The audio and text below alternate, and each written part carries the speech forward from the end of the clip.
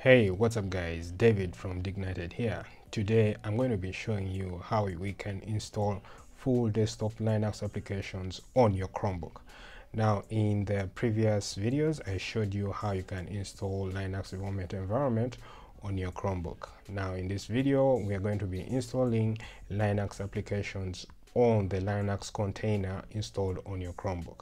We're going to be using 4 ways. The first one, we're going to be using Chrome OS's built-in GUI wizard. Then we shall be using apt, which is a Debian-based tool for installing and removing packages. And then after that we shall be using snaps and flatpaks. Snaps and flatpaks are new package formats for distributing and installing Linux applications across different Linux distros such as Debian, Ubuntu, Fedora, CentOS, Red Hat, and so forth.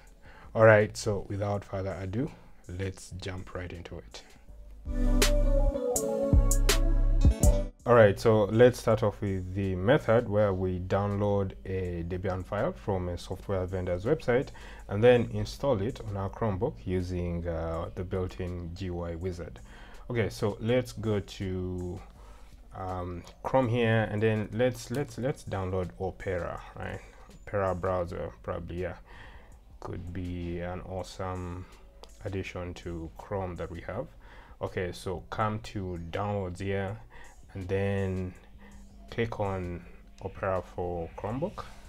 All right, just slide down here where you say Opera browser for Linux. So you have two other packages. You have RPM and Snap.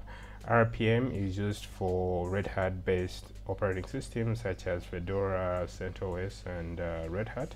And then you have Snap here. Snap is a package format used to download apps across different operating systems, and it's maintained by Canonical, the company behind Ubuntu. So we're just going to download here. When it downloads, we are downloading a Debian file. Okay, so let's do that. You see the download immediately. It starts here. It's about 80 MBs. Okay, so I'm just going to speed this up. All right, our download is complete. Click on Show in Folder. It opens in the Files app. Now what you can do is you can right click on that file and say Install with Linux, or you can just double click on it. It will open up a GUI wizard, sort of something that people are familiar with on Windows. And yeah, after that, just click on install here. Just wait for it to load up some information and then click on install. Okay, so we have Opera 85 version. Just click on install. The installation process kicks off immediately. All right. Alright, now you can immediately launch Opera right here. Just tap on launch and the browser, the application that we just installed opens, or you can also access it from the launcher. You can see Opera is right here, and we can also just put it on the shelf for easy access. So pin to shelf. Okay. Right, the next method we're going to use to install Linux applications on our Linux container on our Chromebook is using the apt tool. The apt tool, or advanced package tool, is a collection of tools used to install, update, remove, or otherwise manage software packages on Debian-based operating systems. As you guys know, we are running on a Debian-based Linux container, and we can just confirm that. Okay. Sudo cat etc release here, and you can see here that this is Debian GNU Linux 11 bullseye. Awesome. And it has apt. This is the tool that I'm talking about, and it says apt is a command line package manager, provides commands for searching and managing as well as querying information about packages. Awesome. So for this case, we're going to install VLC, which is a popular media player that you can, use to play music around. So let's go to video LAN, right? and just download VLC. So just click on the penguin icon, which is for Linux, and you can see we have a number of Linux based operating systems. Click on Debian here, which is the first choice, and yeah, now select this command, copy and paste this command, and run it on a Linux container like so. So now it is installing VLC. Alright, now VLC is already installed, and we can access VLC by simply going to the app launcher and either search for VLC, but it's just right here. I'm just going to click on it, and VLC is right here. Alright, so I'm just going to test it out. I'm just going to come and search for any music file and just play. So this Doris Day, right click on it, come here, open with, and then select open with VLC player.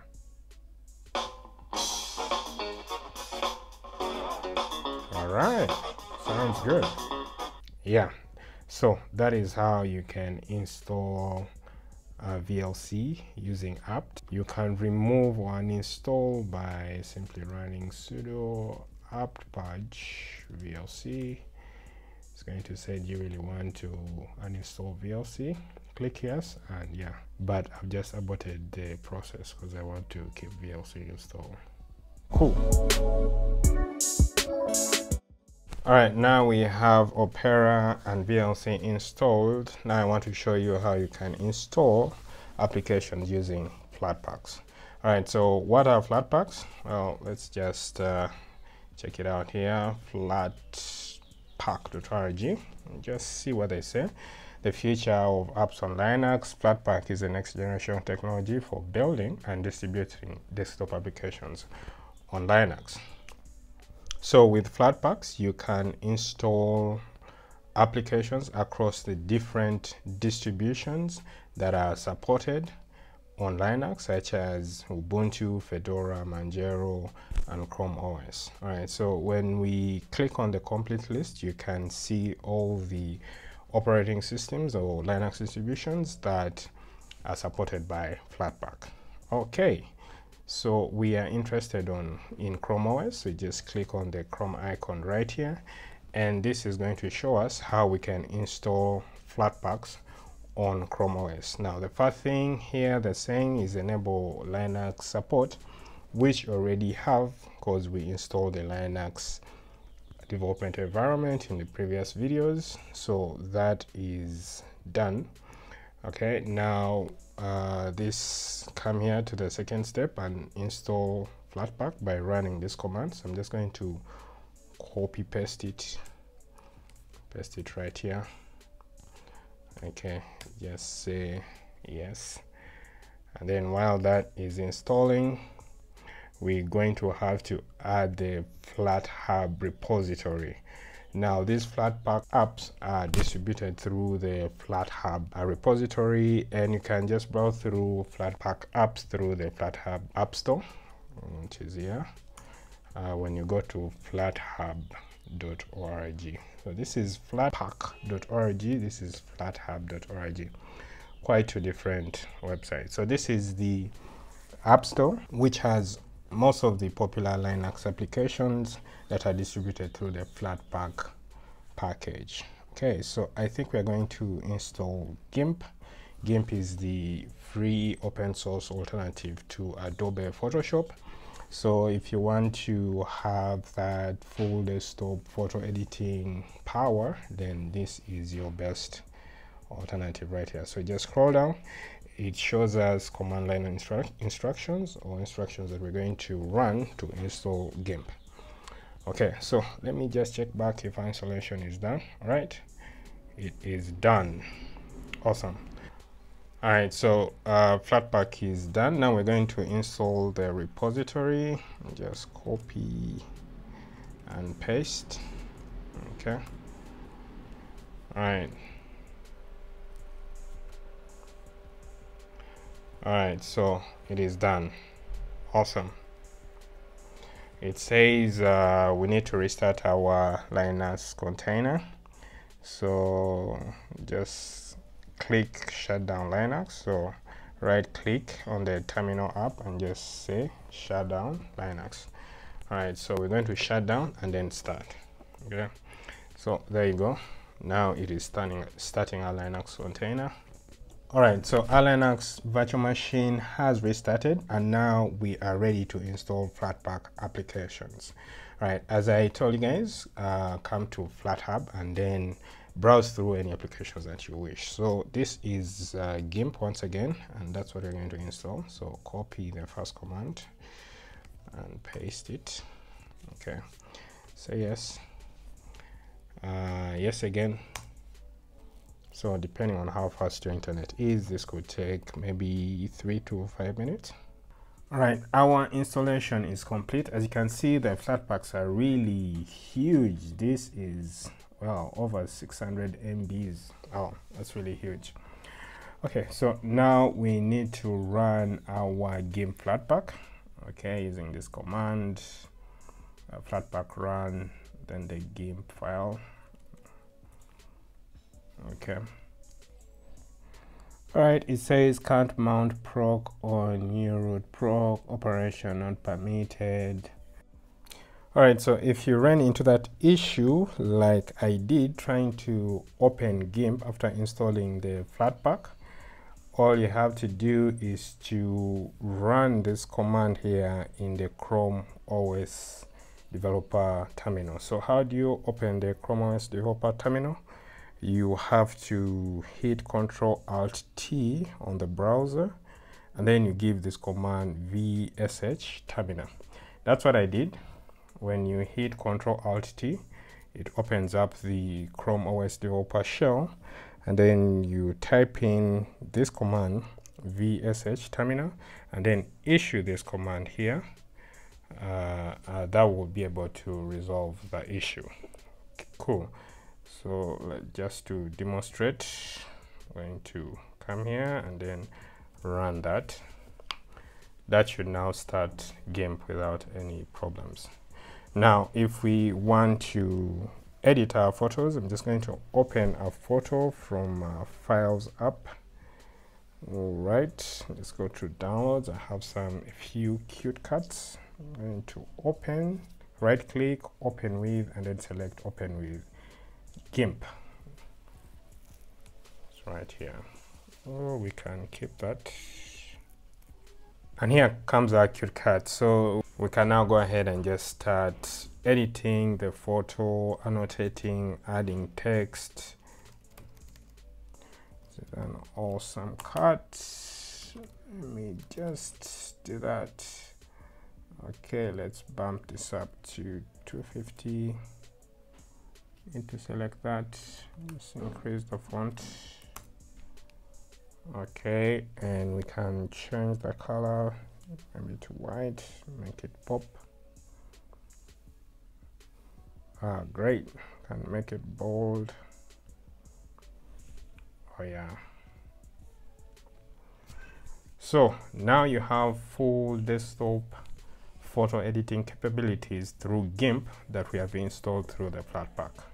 Awesome. Now in the next section we're going to install snaps. Alright, the last option I want to show you guys on how you can install Linux desktop applications on your Chromebook is through snaps.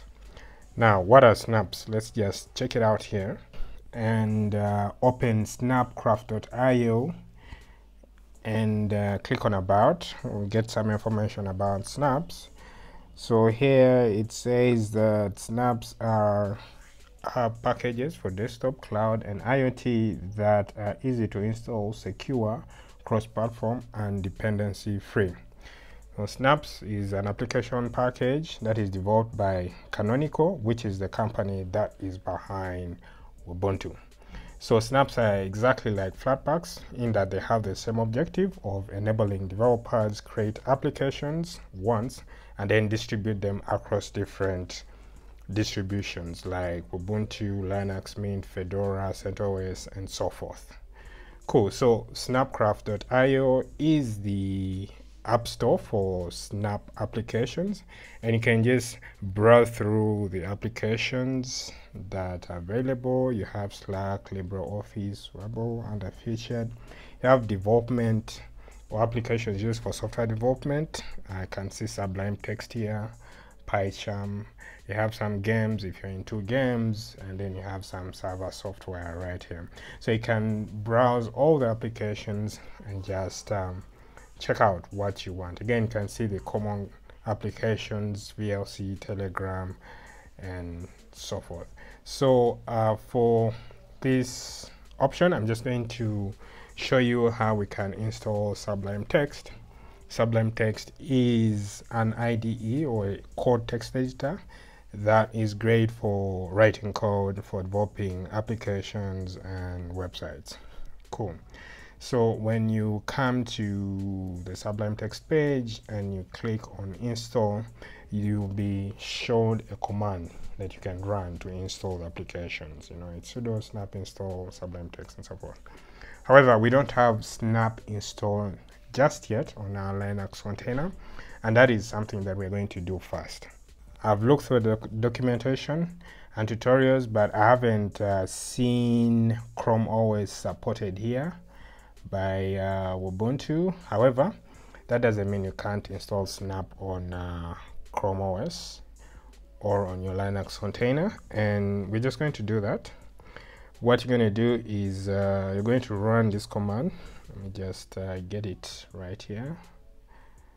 Yes, run that command in your Linux app or terminal. Okay, and then after that we are going to install the Snap application. All right, now with Snap installed on our Linux container, we are now going to install the different snaps. For this case, we are going to install Sublime-Text, and like I showed you, come to install and then simply copy that command right there. Okay, that's what we're going to do, and just paste.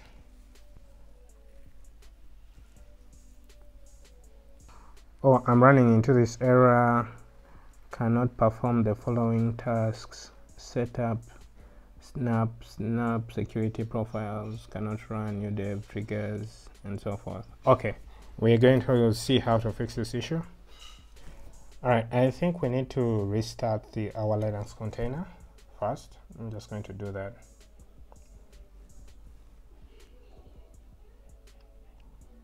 Click on it again